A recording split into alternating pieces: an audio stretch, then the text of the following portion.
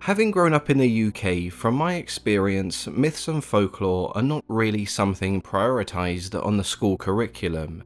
I can remember learning some simple Greek and Egyptian stories, but that's about it really. The vast range of folklore across the British Isles was never really explored. At least not until much later, when you could do your own reading and you start to see its influences in all sorts of fiction. Today I'll be focusing on the stories and legends of England, but no need to worry, Wales, Scotland and Ireland are all deserving of their own videos. In store today we have tales of swamp hags, demon dogs, giant slayers, and a pair of hairy hands. Sorry, murderous, ghostly, hairy hands. There is a difference. Stick around and you may just find out.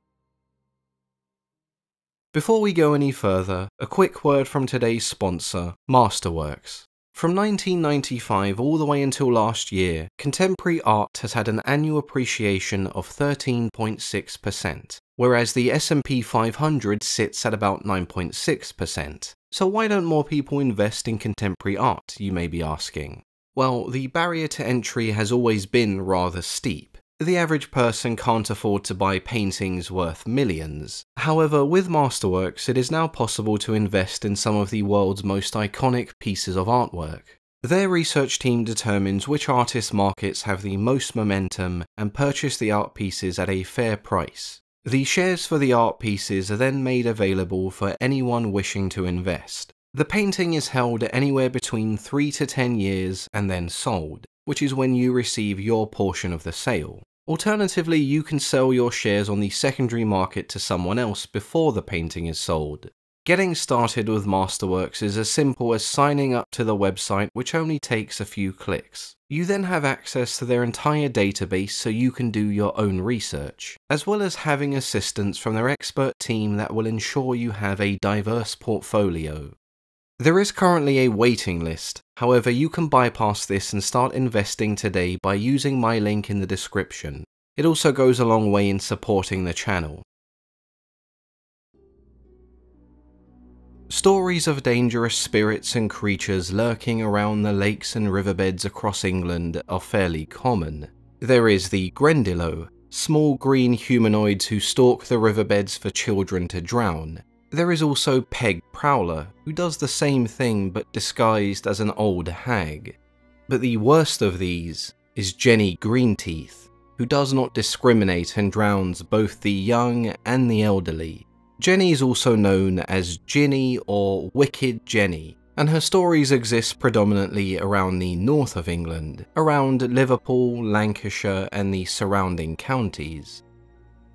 Her name refers to the green tint of her skin and her razor-sharp teeth. The easiest way to describe Jenny is as a river or swamp hag, the bogeyman or bogey woman of the lakes and rivers. Children were warned to stay away from dangerous bodies of water, otherwise Jenny would find them and drag them in. Jenny could blend into her surroundings so well she was essentially invisible to the naked eye. What may seem like an ordinary stagnant pond may have a nightmarish hag waiting under the surface. She was also used as a way to scare children into brushing their teeth. If you didn't keep them clean, well, Jenny would find you. So brushing your teeth not only helps you avoid cavities and other dental issues, but it may also stop you being drowned by an old hag, who also happens to have horrendous teeth. Absolute hypocrite.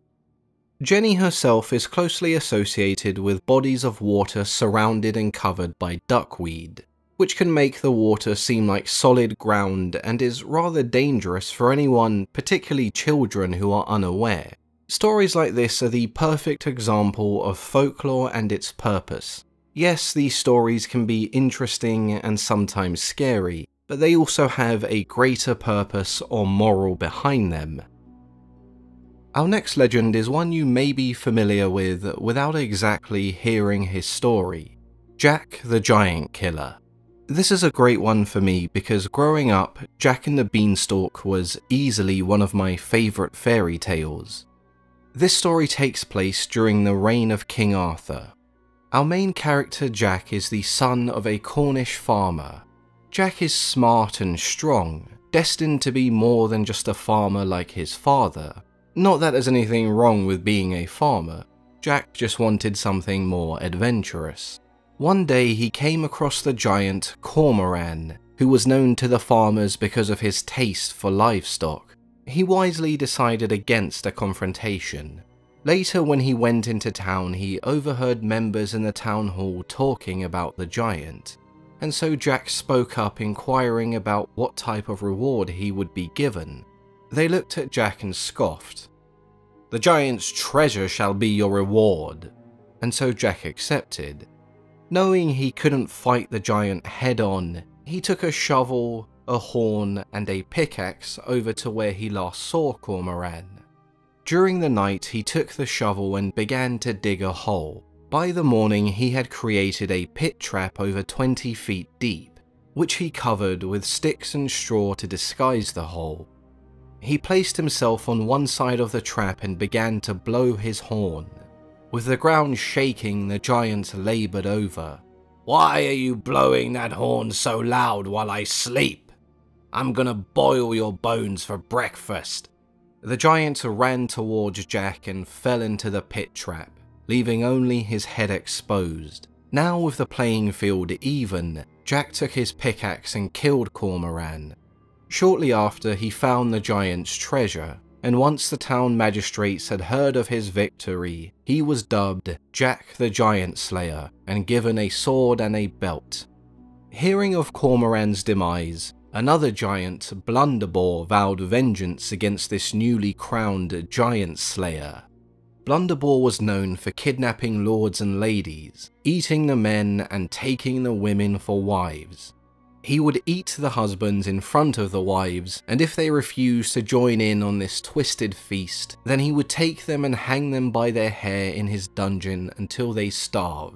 Not a very pleasant fellow, as you can imagine. Jack, exhausted from his travels, stopped for a drink and a rest at a nearby town. Whilst asleep, unfortunately, Jack is found by Blunderbore, who takes him back to his castle and throws him in his dungeon. Excited about his new find, Blunderbore invited another giant to his castle so they could feast on Jack together. In this time, however, Jack manages to escape the dungeon, and with some rope he fashions 2 nooses. When the giants arrived, he tied the rope to a wooden beam. He then slid down and threw the nooses over the giants. Distracted by the ropes around their necks, Jack was able to swing across and slice their throats with his sword. Jack then freed all of the women being held captive in Blunderbore's castle. In Wales, Jack met a 2-headed giant who offered him a room for the night. However, Jack was weary of the giant's intentions, and so he placed a pile of wood under his bedsheets and left the room. The giant, believing Jack was asleep, entered his room, and with his enormous club smashed the bed into pieces. Hearing the cracking of the wood, he was convinced he had broken all of Jack's bones and returned to his room satisfied. The next morning, Jack walked into the giant's room to thank him for his hospitality. Perplexed as to how Jack was still alive, he asked him if he felt anything during the night, to which Jack replied, "Merely a rat slapping me with his tail." The giant took offense. On the table were 2 bowls of fresh porridge. Before leaving, Jack challenged him to an eating contest, and the giant accepted. Jack pretended to pour the porridge into his mouth, however it went straight into a bag inside of his coat pocket. When the giant tried to do the same, the porridge burnt his throat. He then told the giant he could perform a trick that the giant could not possibly copy. He took his knife and stabbed himself in the stomach, slicing open the bag of porridge. The giant, believing Jack had just sliced open his own belly, was sick and tired of being outstaged by him. He took the knife and plunged it into his own stomach, shortly after dropping dead. Jack had succeeded in making the giant slay himself, and so he continued on with his journey. Soon after, he came across King Arthur's son, to whom he pledged his servitude. As Jack continued his duties, he would be crowned a Knight of the Round Table. the knight who was known for killing giants. Black Annis, or Black Agnes, is another bogeyman-type figure spoken of in the English Midlands. Annis was also known as the Cannibal Hag, who lived in a cave in the Dane Hills in Leicestershire. At the base of this cave was a great oak tree that she would hide in, waiting for children to pass by so she could devour them. She was described as an unusually tall, blue-faced hag with long iron claws who feeds off the flesh of children. Parents would warn their children, if you do not behave, then Black Annis will come for you at night when you lay in your bed. At night she stalks the fields, slaying lambs and wearing their skin around her waist, using the branches of oak trees to conceal herself as she ventures closer to nearby houses. She would enter houses through the windows and snatch children away. Legend says that houses in Leicestershire were built with smaller windows than usual to make it as hard as possible for Annis to enter. However, she could still reach inside with her long arms. To stop this, households would fasten animal skin across their windows and place witch herbs above and beneath the windows to keep Annis away. Her origin stories are slightly confusing. There are Greek, Egyptian and Mesopotamian theories all thrown in there, as well as the Celtic mother goddess Anu, also known as Danu. There are some, however, who argue the legend of Annis was inspired by Agnes Scott, a nun who was known for caring for the nearby leper colony. She also lived inside of a cave in the churchyard. Historian Ronald Hutton believes over time her image became distorted into a secluded hag that would be used to scare children into behaving themselves. This modern image was then popularized through a poem written by John Hayrick. "'Tis said the soul of mortal man recoiled to view Black Annis's eye so fierce and wild. Vast talons, foul with human flesh, there grew, in place of hands and features livid blue, glared in her visage, whilst her obscene waist warm skins of human victims close embraced. Not without terror they the cave survey, where hung the monstrous trophies of her sway. 'Tis said that in the rock large rooms were found, scooped with her claws beneath the flinty ground."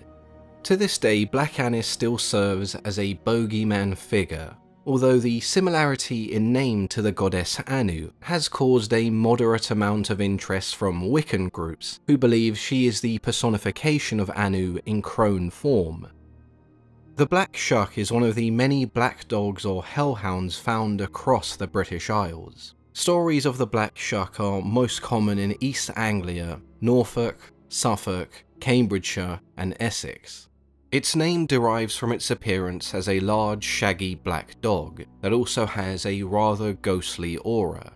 Shuck itself came from the Old English meaning devil or fiend, hence why when it's first mentioned by E.S. Taylor, it is referred to as Shuck the Dog Fiend.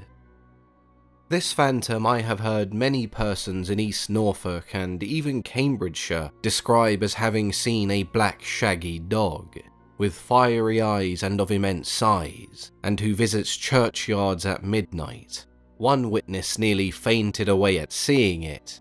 The name appears to be a corruption of shag, as shucky is the Norfolk dialogue for shaggy. Is not this the vestige of the German dog fiend? What Taylor was discussing here were the sightings of large black dogs during the night at roadsides, cemeteries, and churchyards. These claims were never substantiated. However, there isn't a large pool of animals that could have been confused for a black dog the size of a horse. Another origin for these stories goes back to the Vikings who settled on the Norfolk coast. They told stories of a black hound that belonged to the god Odin. Others claimed it was the warhound of Thor, but I've never seen any of these mentioned in any of the Norse sagas. Its fiery red eyes are sometimes described as just one big red eye in the middle of its head, like a cyclops. If you are unfortunate enough to see its eye, it is considered a sign or warning that your death is only 1 year away. The Black Shuck still remains a mystery, and is even still referenced to this day. The last legend today is also perhaps the weirdest. In the county of Devon, there is a stretch of road in Dartmoor that is haunted by a ghost. However, it is no ordinary ghost. The stories call them the unseen hands, or more commonly, the hairy hands. A pair of hands that suddenly appear to those driving down this road. The hands grab the steering wheel of the victim's car and try to cause them to veer off-road and crash. Over the years, many accidents and deaths were attributed to these mysterious hands. Some claim that they saw the hands, and others say they were invisible, but they felt an uneasy presence in their car. The 1920s saw a steep rise in these sightings. In 1921, the newspapers published a story that became nationwide news. A man stated that a pair of invisible hands had taken control of him and forced him to crash his motorcycle. In 1924, a woman camping with her husband saw a pair of hands enter her caravan late at night. After making the sign of a cross, the hands quickly left the scene. The hairy hands are certainly strange. But given how dangerous it may have been driving on some of these winding and poorly lit roads, cautionary tales similar to the hairy hands do make some sense. Kind of. Hopefully you've enjoyed this one. Let me know which of today's stories were your favourite. As always, I've been your host, Mythology and Fiction Explained.